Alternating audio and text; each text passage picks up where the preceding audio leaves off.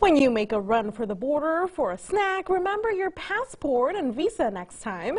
It's the lesson this young traveler learned. This bear cub showed up at a Canadian border checkpoint Wednesday. The animal came in forcefully from the U.S. side, excitedly trying to make a run for it into Canada. The Canadian Border Services Agency jokingly denied its entry because he didn't have proper travel documents.